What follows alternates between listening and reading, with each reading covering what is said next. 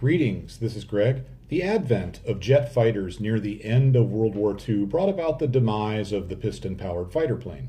However, it didn't happen suddenly. Due to uncertainties about jet performance, especially takeoff performance, range, and engine longevity, many manufacturers kept some eggs in the piston engine basket until about 1946. Thus, there was a period in very late World War II when a number of new planes, I'll call superprops, started to emerge. As an example, here is a P-51H model Mustang. At first glance, it looks like a common World War II P-51D. However, it's a totally different airplane. It has a longer and deeper fuselage, different tail, smaller landing gear, a lot of weight-saving techniques in the construction, and an entirely new wing. You might notice the wing's leading edge is straight all the way from wingtip to fuselage, which is different than on an earlier 51. It also featured the upgraded Packard Merlin engine, the V1650-9, equipped with water injection, enabling it to reach over 2,200 horsepower via 90 inches of manifold pressure. There was also a new prop to handle that power, and the top speed of the P-51H was over 470 miles per hour. There is some calculated data from North American to support a 490 mile per hour top speed at very low weights. I couldn't find any actual flight test data to back that up. The P-51H did make it into production before the end of the war, but was too late to see combat in World War II. It continued on in military service, but was overshadowed by the newer jet fighters. Over at Republic Aircraft, they were also very busy coming up with a superprop of their own. In fact, it wasn't long after the first flight of the P-47 Thunderbolt in May of 1941 that they unveiled the design of a plane that would become known as the XP-69. The plane was to be powered by a liquid-cooled 42-cylinder turbo-supercharged radial engine. That's right, a liquid-cooled radial. We don't know too much about this airplane because Republic's records were destroyed in the 1980s. We do know that it was intended to have counter-rotating props, 4 50 caliber machine guns, and twin 37mm cannons. It was to use a new NACA wing profile, pretty much the same thing that would be seen later on the P-51H we just talked about. It was to have a bubble top canopy, which isn't shown here because this is just a mock-up. The XP-69 was canceled, and I don't have any original source stating why, but I think we can surmise very safely that it was due to engine problems with the Wright R2160 liquid-cooled radial. The airplane was designed around this engine, and I think the engine had serious problems. I base this on the fact that no production airplane ever flew with that engine, and there were other aircraft in development that were designed for it, but as with the XP-69, those developments never went anywhere either. After the XP-69, Republic pushed forward with 3 other superprops, the P-47H, the P-47J, and the XP-72, all of which are based on the tried and true P-47.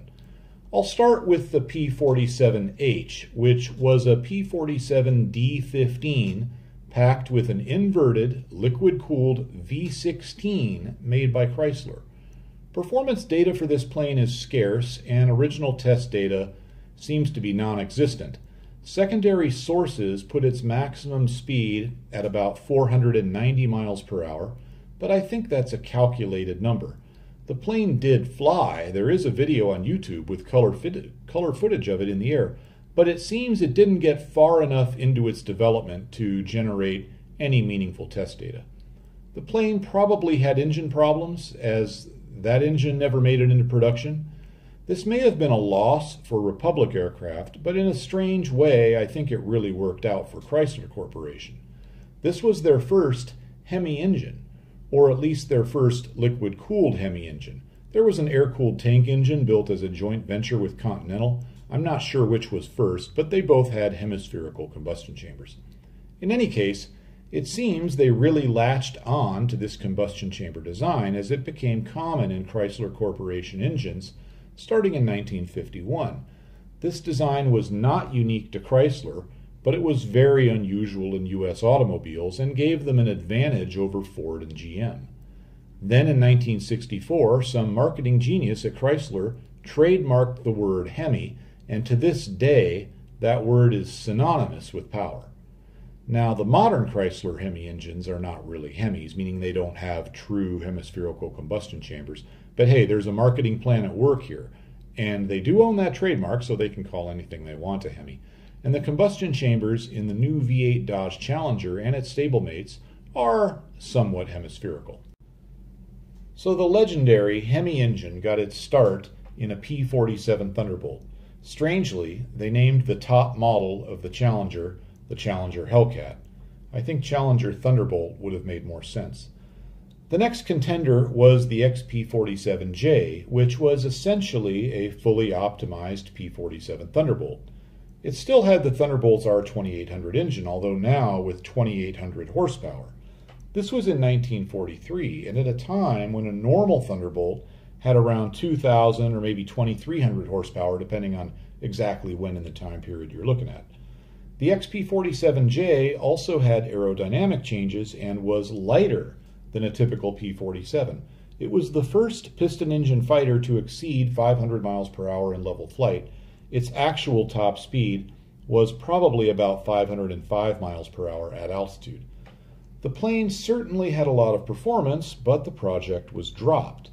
The XP-47J didn't really fail. In fact, I think by any reasonable performance standard, it was a success, but I also think it's obvious why they didn't move forward with it. The J model represented the end of the line of R2800 powered P-47 development. No further improvements in performance were realistic.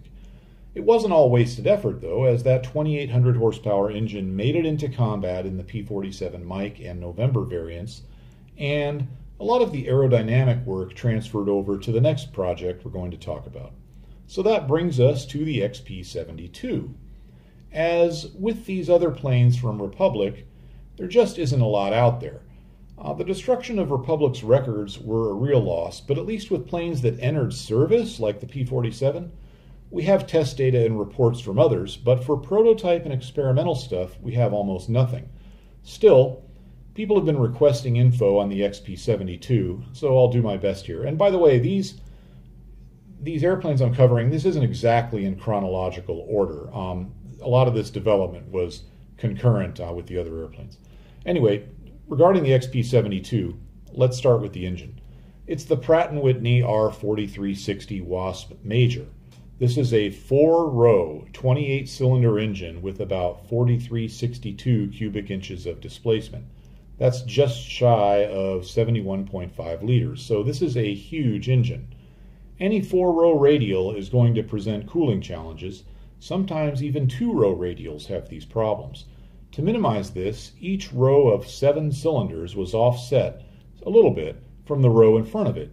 This, combined with baffles, helped cooling and gave the engine its corncob nickname because the configuration kind of looks like a corncob. You might notice that the inlet space for the cooling air at the front is quite small, especially for such a large engine. As with the German FW190, the XP-72 has an engine-driven cooling fan to help out. This allowed them to keep the engine very closely cowled for aerodynamics, yet still have enough cooling for the engine. The big R4360 had a history of cooling problems in various aircraft, and while they only built 2 XP-72s, I've never read about them having a cooling issue, so I suspect that this fan arrangement worked pretty well. In my FW190 series, I talk about the cooling system for the BMW radial and that fan specifically. Some people have implied that the cooling fan in the FW190 was a waste of time due to the drive power requirements. They don't have any kind of mathematical evidence or anything that's from the period to really back this up, but they say it must be the case because nobody else copied it. Well, first of all, I don't think that's evidence of anything at all. There are lots of reasons not to use a cooling fan.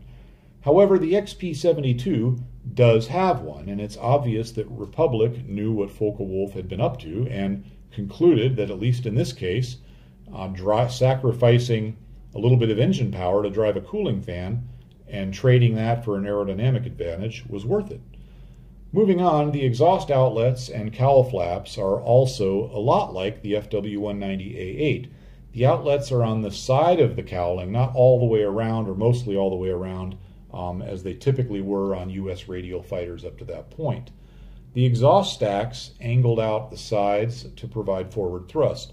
This was possible because the XP-72 does not have a turbo supercharger like the P-47, but instead the XP-72 was designed with a dual-stage mechanically driven supercharging system.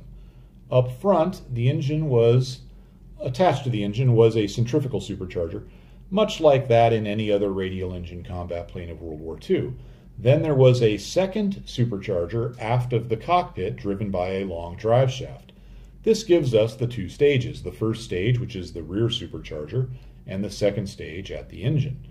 So far you might be thinking, well, so what? The F4F Wildcat had a second supercharger driven on a separate shaft. So did the Corsair and the Hellcat. Now in those cases the shaft was a lot shorter, but a remote second supercharger certainly wasn't extra special at this point in aircraft development. What was special, at least for any U.S. radial engine aircraft, was that this rear-mounted supercharger was driven by a variable speed fluid coupling, much like what we see used on the Messerschmitt 109s. The Bell P-63 King Cobra also had a similar drive system for its primary stage supercharger, very similar to what's on the XP-72. So it appears that Daimler-Benz was onto something with that variable speed drive, but the U.S. adopted it too late to fully develop it. Actually, the same can be said of the P-63 itself. Now, this variable speed supercharger drive enabled the XP-72's engine to retain full manifold pressure throughout a huge altitude range without throttling losses, just like the P-47's rear-mounted turbocharger. It's not clear why Republic decided to go with a mechanical supercharger for the aft-mounted supercharger rather than an exhaust-driven turbo, but I think it's because there was no exhaust-driven turbo supercharger in existence at that time that was large enough to do the job. In any case, the mechanical supercharger had the advantage of being able to retain exhaust thrust for propulsion and still avoided the throttling losses. I'm sure it cost more to drive than a turbo, but as we've seen in other episodes, probably not that much more. I have a video that covers these concepts, the concept of exhaust-driven turbos, mechanical-driven superchargers, along with the losses from throttling and drive power requirements. I'll put the link for that in the description if you're interested. Of course, there was a large intercooler between the stages, as there was in the P-47. Altogether, the engine initially was set up with 3,450 horsepower. Even without the second supercharger, meaning without the aft-mounted supercharger, it still had 3,000 horsepower. Post-war development in other aircraft had this engine up to 4,300, so there was a lot of development potential, which again I think is likely the reason the XP-72 was chosen over the XP-47J. Of the two prototypes, the second one had counter-rotating props. The production version was to use the counter-rotating propellers with 3,650 horsepower, giving it a calculated top speed safely over 500 miles per hour. In testing, the plane did 490 miles per hour with the non-counter-rotating four-bladed prop. It's not clear if it had its second supercharger installed. It also had an incredible climb rate of over 5,200 feet per minute. Firepower wasn't lacking either. It could take 6 50 caliber machine guns, which I'm sure would have been changed to 8. I say that because they went to 6 for the P-47 Mike and then back to 8 for the November. The 6 gun setup was not popular with the pilots. It had two other armament configurations. It could go with 450s and dual 37mm cannons, which I think would have been probably the best setup, or an all-cannon armament of 4 37mm. That 37mm cannon will single-shot destroy, I think, any airplane in the sky, maybe short of like a B-29 or something. The U.S. Army Air Force was so impressed with the XP-72 that they placed an order for 100 of them right after they saw the test flights. However, the order was canceled as soon as it became apparent that the war was going to be won with P-51s and P-47s, and, of course, the jets were coming. So there was just no reason to build the XP-72. Propeller-driven airplanes were starting to run into a brick wall in terms of speed. There were three problems. First, piston engines were getting near the end of their development potential. The rate of improvement was going to slow down. Even today, with the exception of electronic controls, nearly every feature on a modern automotive engine existed before or during World War II. These include double overhead cams, 4-valve per cylinders, turbos, superchargers, intercoolers, roller bearings and/or followers, nitrous oxide, multi-stage supercharging, 150 octane fuel, and more. Even variable valve timing had already been developed, although it had almost no use in aircraft because aircraft operate in a very narrow RPM range due to the constant speed prop. So variable valve timing in aircraft never went anywhere during this era we're talking about, but it had been invented. There were patents on it dating back to the early 1900s. The potential improvements in piston engine aircraft propulsion were going to be small in the post-1945 world compared to what they had been. I'm not saying there wouldn't be any improvements. Sure, things get better, things have become more advanced, but nothing like the advancements they'd seen in piston engines from, say, 1900 to 1945. Now, on the other hand, it was very clear that the new jets had a lot of room for development. So the next problem we're going to have to talk about that limits speed is drag, and of course this affects both jet and propeller airplanes. Now, this isn't a P-47 chart, it's a generic chart from Aerodynamics for Naval Aviators, but the point is to show how total drag increases quite a bit with speed. At high speeds, the total drag is made up mostly of parasite drag. That parasite drag increases as the square of the speed increases. In other words, at 200 miles per hour, you will have 4 times the parasite drag you had at 100 miles per hour. So at very high speeds, every increase in speed causes a disproportionately high increase in drag, and we need to offset that drag with thrust, which brings us to our third and probably biggest problem for the propeller-driven airplane, which is that for a given amount of power, the propeller's thrust will decrease with speed above a certain point.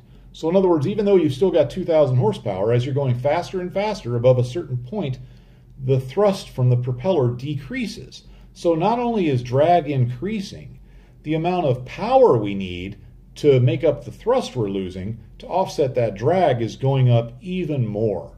This is hard to understand, and I'll go over it briefly, but I want to say that Adam the Engine Nerd has an excellent video on this subject, so I'll put a link in the description in case my basic description doesn't do it for you. You can go watch his stuff.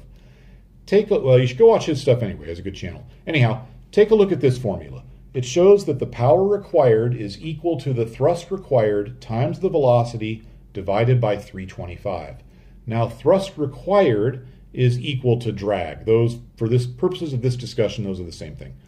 The 325 number is used with speed in knots. If you were using miles per hour, it would be 374.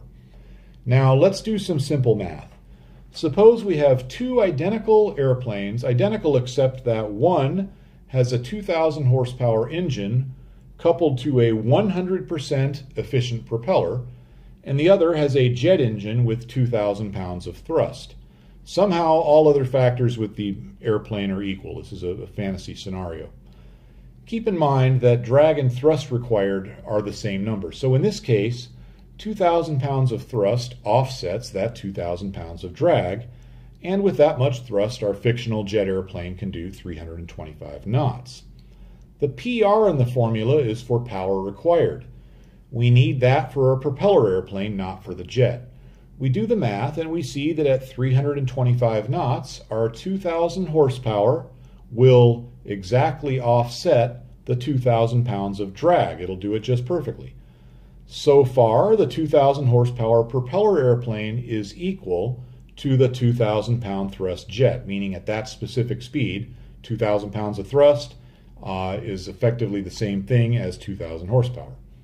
Now, it's going to get a little more complicated. Let's try and speed the airplane up to 450 knots and see what would be required. So we're a design team and we have to make this, we can't change anything on the airplane, but we've got to make it go, except power, and we've got to make it go 450 knots. Well, if we calculate the drag, it's going to go up to 3,834 pounds of drag, roughly speaking. I didn't do this exactly. I'm just assuming it's all parasite drag, which it mostly is. So now our jet needs 3,834 pounds of thrust. That's a lot more than 2,000 pounds, but how does it compare to the prop plane? The prop plane now needs 5,309 horsepower. Consider what would be needed to get a 2,000 horsepower R2800 up to 5,309 horsepower. I don't think it would be possible while maintaining any sort of reliability. Even the much larger Wasp Major never got that high in a normal racing application. Although it's possible some race planes, like maybe Dreadnought, have numbers that high. Either way, going from 2,000 horsepower up to 5,309 without increasing the drag was going to be a problem. On the other hand, the jet only needs to go from 2,000 pounds of thrust up to 3,834. That's still quite a bit, but it's not unrealistic. For example, the Rolls-Royce turbojets in the British Meteor started with 2,000 pounds of thrust apiece and eventually worked their way up to 3,600 pounds of thrust each. Consider that in February of 1946, just about 6 months after World War II ended, the Republic F-84 flew with an engine giving it over 5,500 pounds of thrust. Soon that same engine would be bumped up to 7,500 pounds with water injection. So when you consider the thrust requirements for speed in terms of power and thrust levels available from the different engine types, it's very clear that higher speeds heavily favor the jet aircraft. And that's not even mentioning the propeller tip speed limitations. I'm going to get into propellers in another video. So it's not a mystery why Republic then pushed forward with their new jet fighter, which became the F-84. It first flew in early 1946, and soon they were doing over 600 miles an hour in this airplane. Even then, the F-84 was made obsolete within a year of its first flight by the new swept-wing jets. Progress was moving forward at an incredible rate, so much so that the XP-72 and many other late-war airplanes were obsolete before their first flight. Even post-war jets were often obsolete after just a year in service. That's all I have for today. I want to thank all my Patreon supporters. As this video goes online, I'm sending out links to the Patreon page, which has some updates. I don't have a manual for the XP-72, I think that's pretty obvious, but I did put a Bell P-63 manual in the Patreon section. It has an excellent text description of the variable supercharger drive.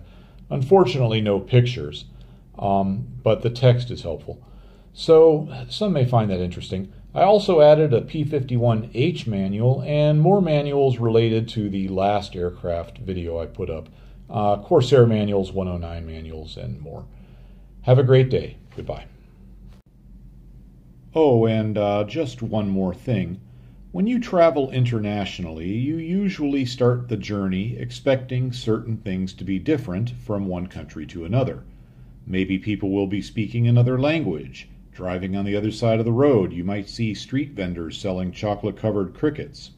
Not only will food be a bit different sometimes, but when you do find the same food, it will usually have a different name. We all know about the Royale with cheese. What I find more interesting are the unexpected differences. Let's talk about elevators. We've all been in elevators and they all work the same way, don't they? You walk up to it, press a button telling it you want to go up or down. Eventually a door opens. You go in, press a button for your desired floor, and off you go. Elevators work that same way in the US, Germany, Australia, Asia, the Middle East, and Africa. Pretty much everywhere. Yet in Sicily, at least in some places, they have another way. It confuses people initially, but I think it's actually superior to the way everybody else is doing it.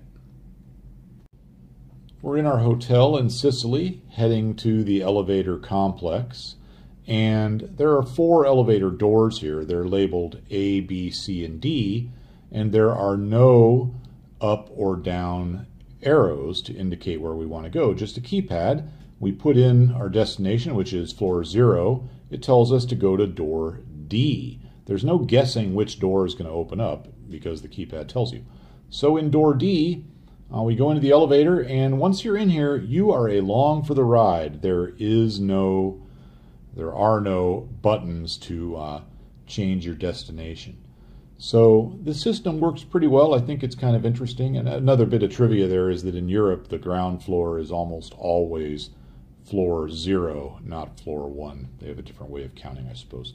Anyhow, that's it. Goodbye.